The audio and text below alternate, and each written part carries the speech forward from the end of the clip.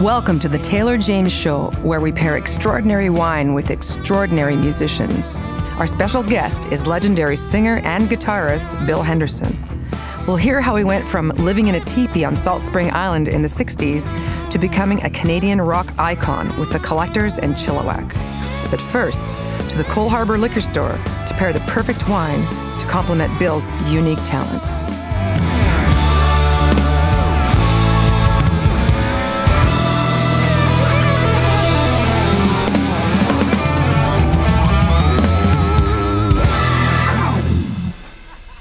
All right, so here we are at the Cole Harbour Liquor Store in downtown Vancouver. Excited and thrilled to be in this beautiful store. When I first came into the store a few weeks ago, the first thing that stole my heart were the guitars on the back wall. And I thought, okay, we have to go and do one of the pairings at this amazing store. So, of course, as always, I have Mr. Jeff Hicks, our band sommelier. Hi. And we have the very, very skilled and knowledgeable Evelyn. We're thrilled to be here today, and we're going to be pairing Bill Henderson from the band Chilliwack with your store. He's a rock star. Icon, legend, star, you know, pro. Real pro, and he's been in the business for, I believe, been playing over 40 years. Yeah. Still tours to this day.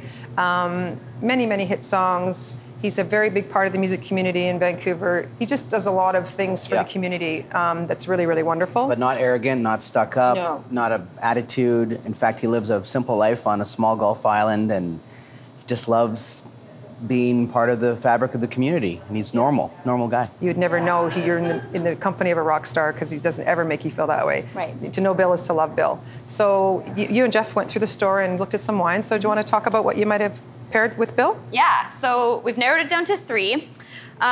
We've got first the Hester Creek Cabernet Franc. Hester Creek has the oldest Cabernet Franc vines in the Okanagan. This is one of my favorite bottles of wine in the store. I sell a ton of this. If I could, I would drink a lot of this. It's just, it's consistent every vintage. You know what you're getting. It's big, it's bold, it's powerful. Sounds like Bill. Sounds like Bill. Yeah, and it's delicious. Nice. So this is definitely a contender, I think. Yeah. Great, great. The second one we've chosen is the Great Northern Vineyards Zinfandel. Now that's a surprise. I thought, That's Zinfandel. Yeah. Because you don't see a lot of that in BC. Right. No, definitely not. So Great Northern Vineyard is the secondary label to Kettle Valley, which is one of the oldest vineyards in the Okanagan, and they make a ton of wine. Wow. They really know what they're doing, and they really enjoy. You can tell in the wine that they enjoy what they're doing. Right. So yes, the Zinfandel, it's interesting, and it's wonderful. It's like a medium-bodied Zinfandel, so normally you expect to almost chew through a Zinfandel. You don't with this one, but you get all the same wonderful characteristics of, you know, your American Zins or your Italian Primitivos. So this was a great surprise to me to find. And I've been recommending it ever since. Wow. That's great. It's 2014 too, so it's already got a few years in the bottle. That's correct, Oh, yeah. very nice. It's gonna be amazing, I bet. Very cool. Awesome. So our third is the Hugging Tree. Great. So- name. Hugging Tree. That's awesome. I've been to this winery. Ah. Do I say it? Dare I say it? There. Brad, you're so hot. Wow. Surprised that you did that. I mean, you'd even think so. I'm sure. I think you would. Really, he is. And then you got to see him on the tractor. You'll be done. Okay, Taylor, Anyway, let's talk sorry, about the Back wine. to the wine. Back to the Okay. wine. Okay. So we've chosen the Telltale, which is their red blend. And this is a really nice bottle of wine. Like we were saying, Brad, he's the winemaker. Makepeace is his last name.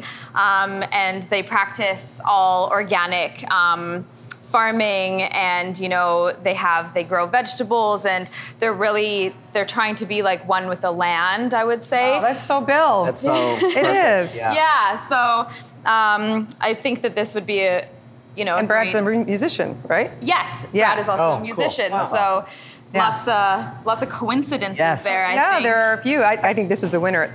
Really, it feels like I think it's perfect. perfect for Bill with the Yeah. organic side of it and the family run, and Brad being a musician. I can't think of a better pairing for Bill Henderson of Chilliwack.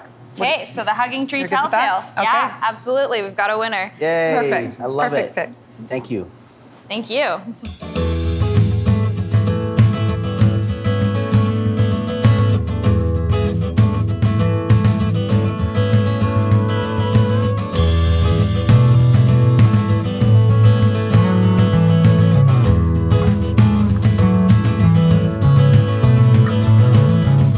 Leaves are falling all around. It's time I was on my way. Thanks to you, I'm much obliged for such a pleasant stay. Now it's time for me to go. Autumn lights my way. And now I smell the rain with its pain, and it's headed my way.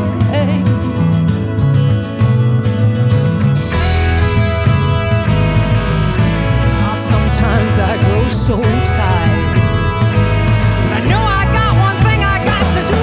Ramble on. Now the time is now to sing my song.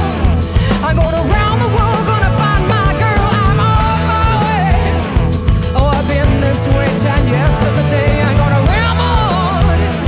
I'm gonna find the key to all of my dreams. Got no time for spreading roots. Time has come to be go on. To our health we drank 1,000 times, but it's time to ramble on.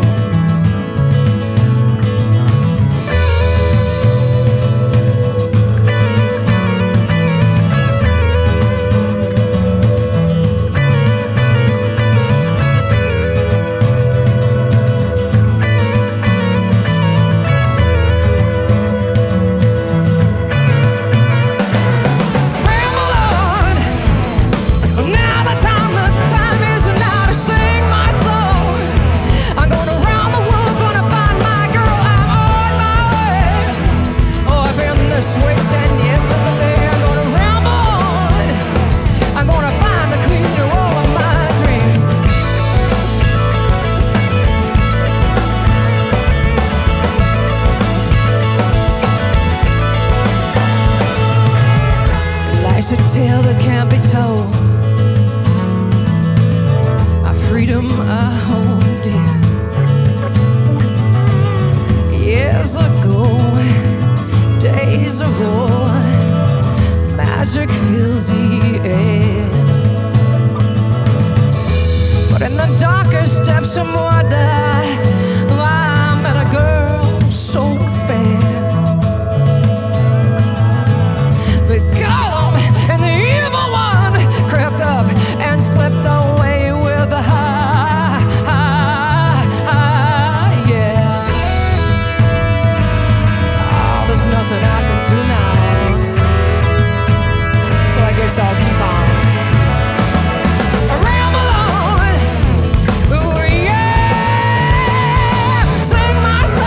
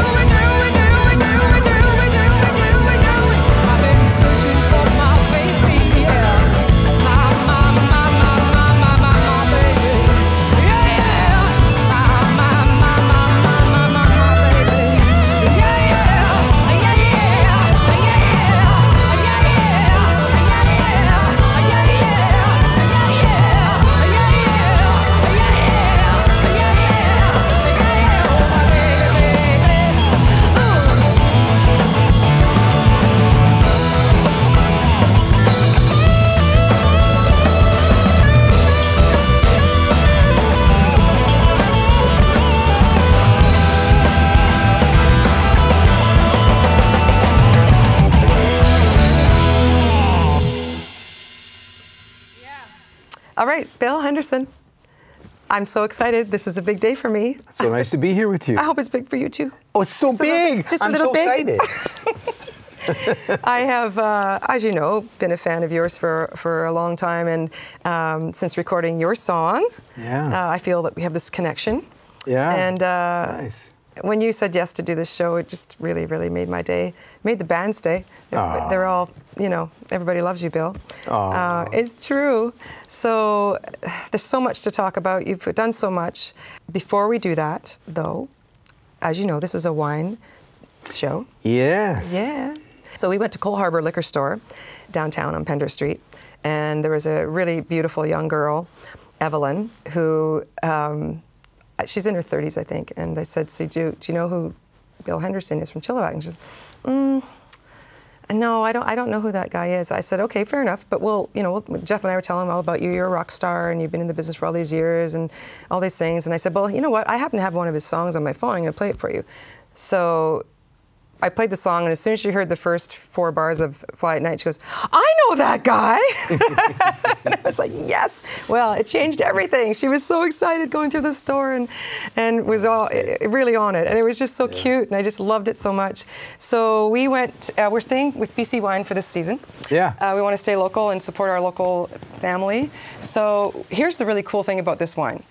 It's just out of a Soyuz, and I was doing a gig there last summer, and on my way back I thought, I'm hitting some wineries. Yeah. And I saw this Hugging Tree sign, and I went in. Turns out the young winemaker is a musician, and he's probably in his 40s, really hot in his 40s, and he's got a really beautiful wife and 2 small children. Did I say that out loud to you? Yeah, you did, yeah. I shouldn't have said that to you. I like that. That's great. And he's got his mom and dad own the winery, so it's a really small, family-driven winery, and that was really lovely. Well, it's hot in a Soyuz. It's hot in a Soyuz. You know.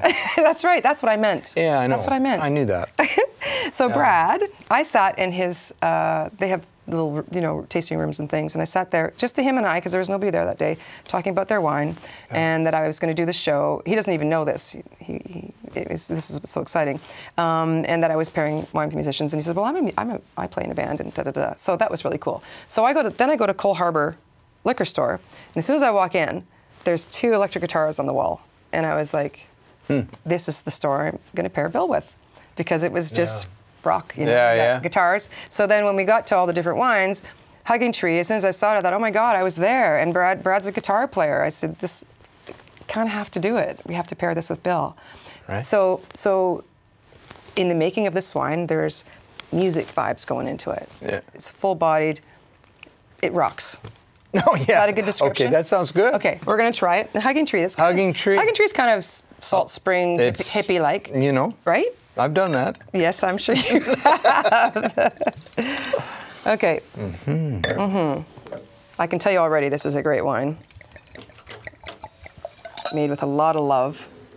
Okay, here's what you do, Bill. You got to kind of swirl it around. Oh, yeah. I'm giving you a lesson right now. You know I'm a beer guy. I know you're a beer guy. Yeah. We're going to convert you. Many have tried. Many have tried. Then what you do is you're going to smell it. Okay. And then you take a little sip.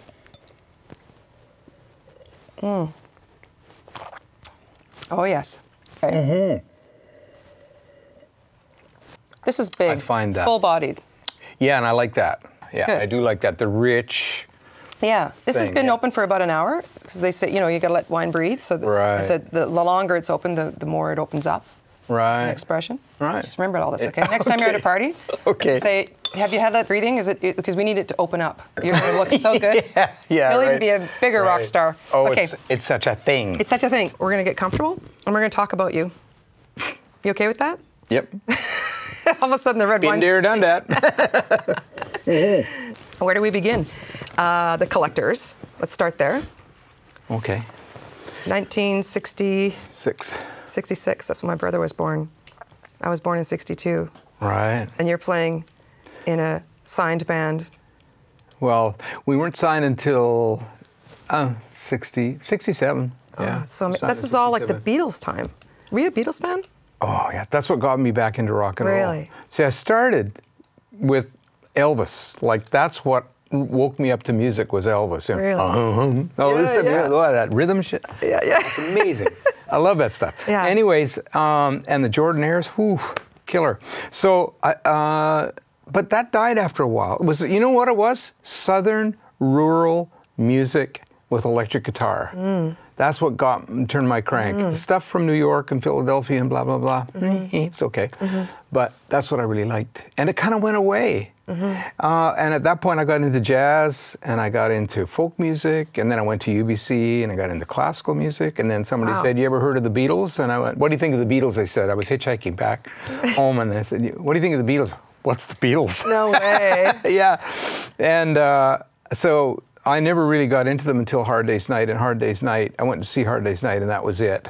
At that point, the classical guitar went under the bed, and the electric came out that I hadn't played for a long, long time, and I started writing songs right away. Really? So, yeah. And by yourself, or? Yeah, by myself. At first, I didn't have a band. It took, well, I don't know how old I was. I was 22, 21, 22, something like that. I can't remember exactly, but anyway, you know, they took so many different kinds of music and put them together. And what I love, because I studied classical music, which took you all the way to John Cage, where you weren't really sure it was even music at all, and through all of this stuff, and you started hearing, here were these rock guys that were using that stuff. They were putting it all together. And it was so exciting. Great time. Blew my mind. Yeah. I just loved it, right? So that was it. You know, there was this shot was fired, and it kind of went like this. Yeah. We're coming down around here now. Yeah. Did you ever see them live? No. No. No. They didn't even play for that long, did they? Like, no, not very long. It's hard to believe when there's so many hits. Yeah. They had such an impact on music, and they only played for a couple of years. Yeah, and they were, you know, they really did their dues in the clubs when they were starting, when they were young. But, you know, people like McCartney, I mean, oh my God. The talent was just outrageous, and the background with, I guess, with his dad and his family, whatever. I don't know. I hadn't studied them, you know.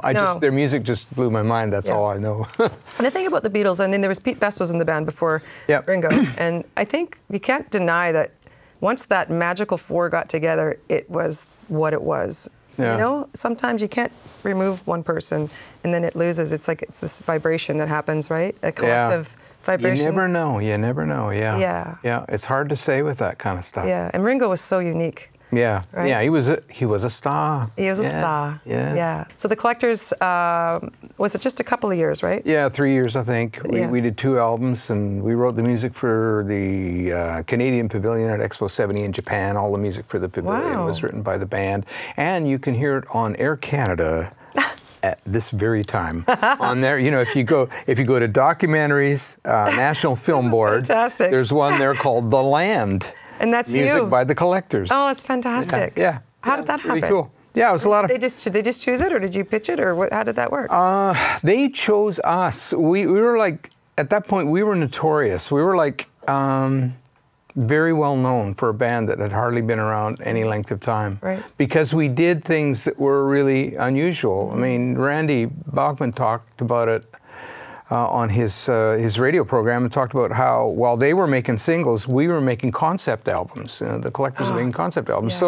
It was just where we were at, right? And it was a little outside, and you know. Yeah. Back, you could do that then. It was like Fleetwood Mac before the Girls. Yeah. You know. Yeah. I think that's the part I think I'm mourning the most about music now is. Yeah. Yeah. I was saying to somebody just the other day, there's no more guitar solos in songs anymore. Yeah. You know. Yeah. And I just didn't say we. I think you saw the best of it.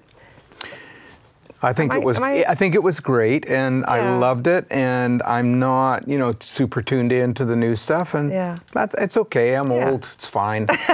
I'm fine. I'm having a good time. Yeah, you are having a good time. You know, You're that's still the thing. really busy. Yeah. So then there's Chilliwack, and oh my God, so many hits. Well, the thing that I wanted to mention, was there was a time when this fellow I know said to me that, you know, he said, when I was young, I was a musician, and I was trying to decide what I was going to do with it. And I realized that blues, if I played blues, I'd be able to play it until I was really old. It would still be okay to play it.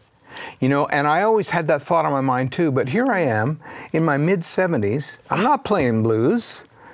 No, you're a rock star. I'm playing rock, pop rock, whatever you want to call it, stuff, classic rock, right? What an amazing thing. It is amazing. Blows my mind. I want to have a drink. Yeah, let's have do one. it. I think that's amazing.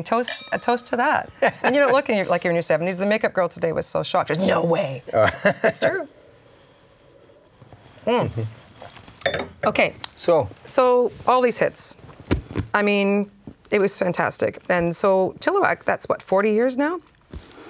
We're at 49 years. What? Yeah, next year will be our 50th anniversary. Oh my God.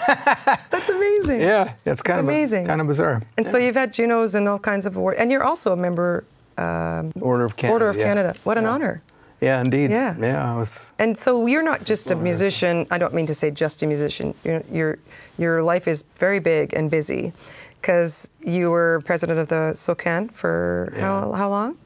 Oh, I was president for 2 years. 2 years, yeah. I was on the board for 23 years. 23 years. Yeah. So you got your hands in a lot of the different things. You know what? I'll tell you what happened there.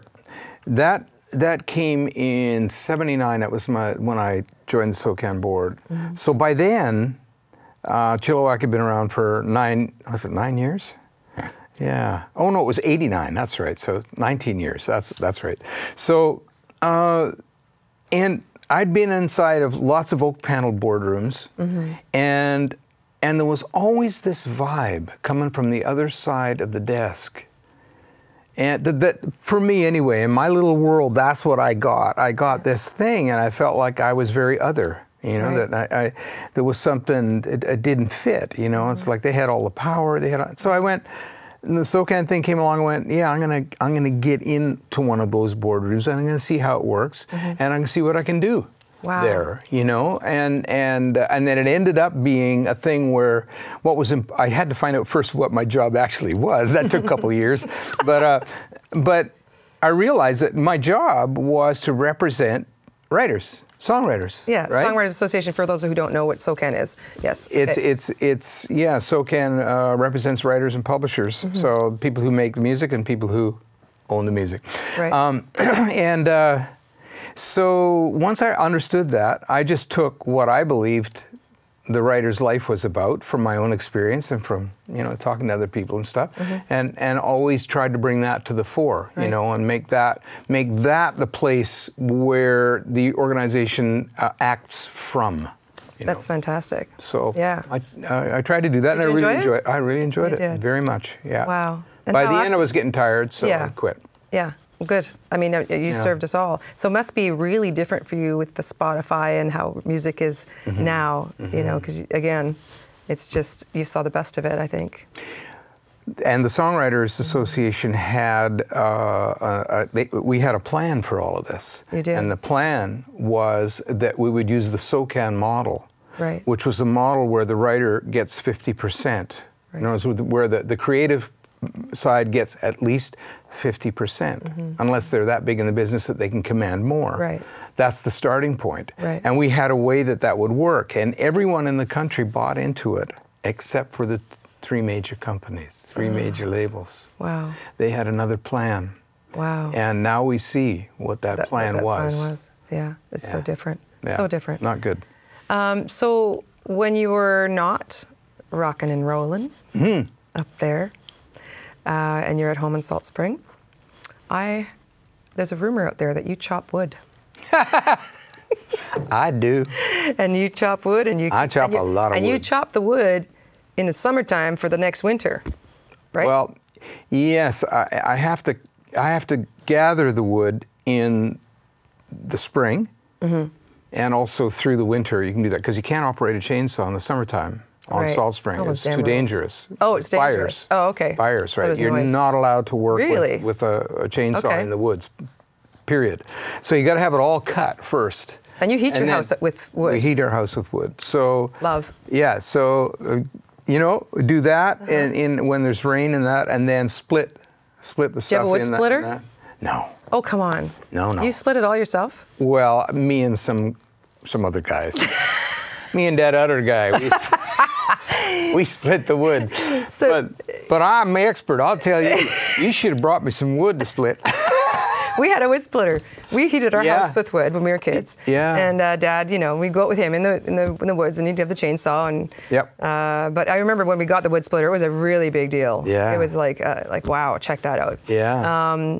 But so this is how you stay fit, right? Yeah. Yeah. And then your wife is a gardener. She's really good very with. Much. Yeah. So are you pretty much living organically, or? Yeah, very much. I love that. Yeah. I really love that. Yeah. We lived in a teepee in the 70s. Did you know that? Sorry. Did you really? We did. A teepee? Come on. Yeah, on Salt Spring Island. We lived on Salt Spring for 3 years in the 70s.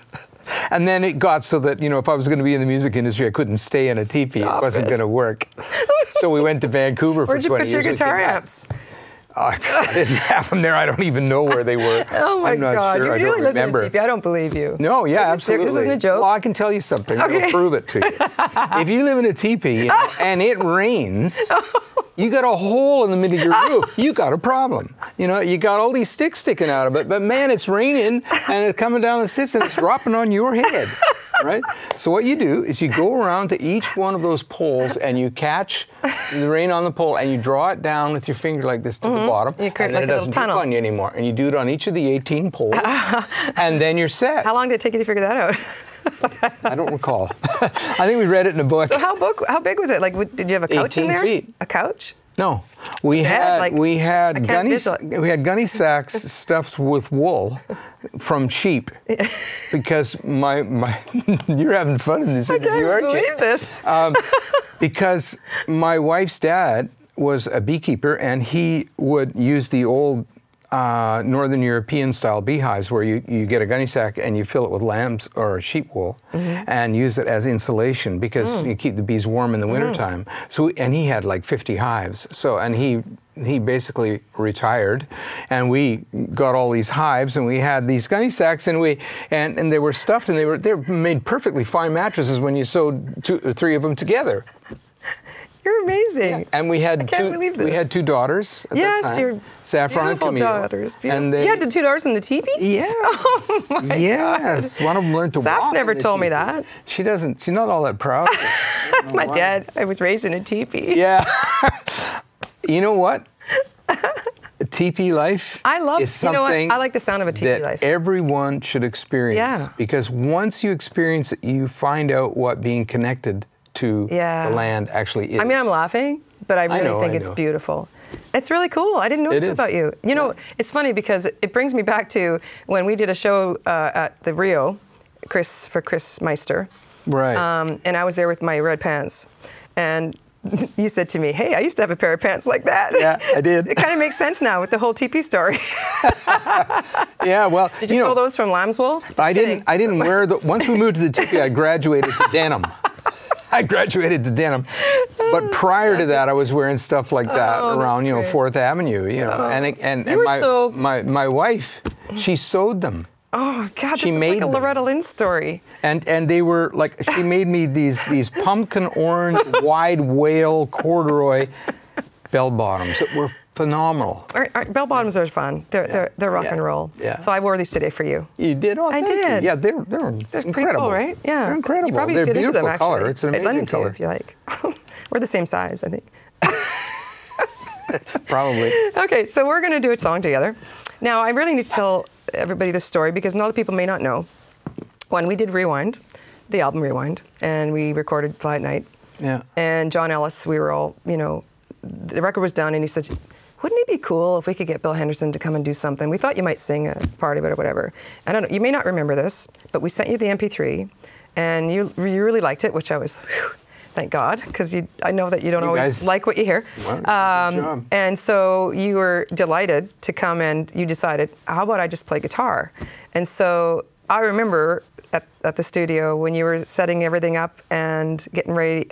For me, sitting in the control room watching you play your solo on my version of your song, I was done. Bill, honestly, I felt like, okay, this is it. I don't need to do anything else in my career. This is it right here. It was amazing. And then I remember we went to the SoCan event that night, and I happened to be standing beside someone, and you were telling somebody, oh my goodness, yeah, Taylor, I was just in the studio, Taylor recorded my song. And you seemed happy about it, and that just made my whole day. Yeah. And guess what we're gonna do today? No, what? Fly at Night. No, you're kidding me. And you know what? I had to relearn it. Because I totally changed it. I didn't even know I did. Did you? I did. You have to Why listen didn't to I my notice version that? again. You didn't notice? So I'm listening to your version. I'm like, oh my God, I had to play guitar for the last 2 days every day to get your parts down, like the way your brother plays The acoustic? The acoustic part. I totally play it different. Oh. But now I play it the way you do. Oh. I can't wait. Okay. Good. Are you excited? Yeah, I look forward to it. I hope you're excited. We're all really excited. Fun. It's going to be yeah. totally cool. It's going to be okay, we're going to have one more drink of wine. Okay. Okay, we're going to toast to Bull Harbor Liquor Store, who paired this wine for you. Right. And we're going to thank Evelyn, beautiful Evelyn. I thank and Evelyn. And Hugging Tree and Brad on his tractor and his little family. Yeah. That's the rock star nice. Brad. It is nice. Nice, yeah. It's nice. It fits with all your stories. Yeah. Yeah. Cheers, There you Bill. go. Love Cheers. to have you here. Awesome. Thank you so much. You're Taylor. welcome.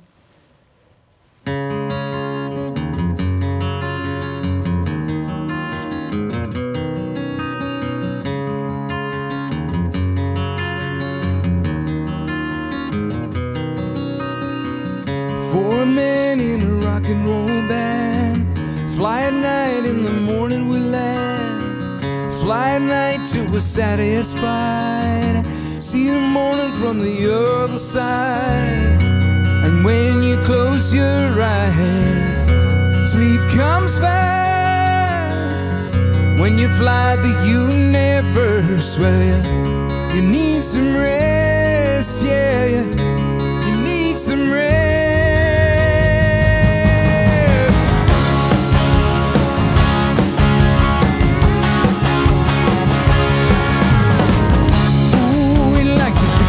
Faces, yeah, we like to see your faces.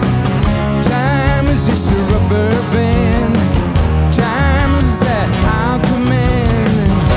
And when we look out and see you there, you see much closer, yeah, yeah. You feel so near, yeah, yeah. You feel so near.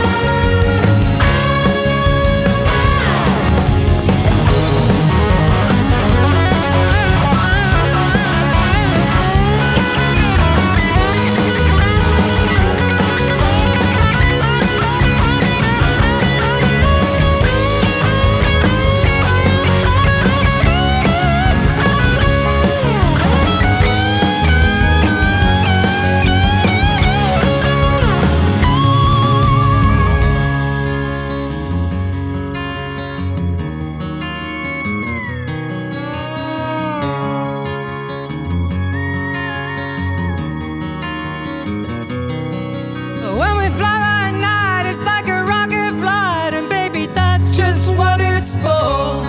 Well, when we fly by night, it makes you feel alright. You keep coming back for more.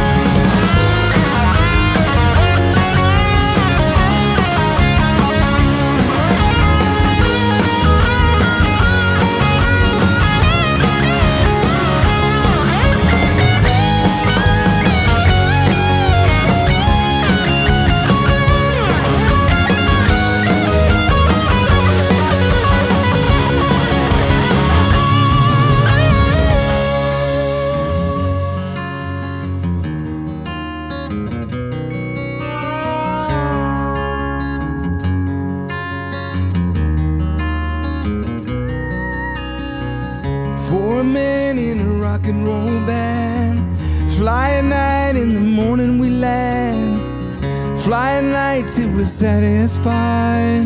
See the morning from the other side.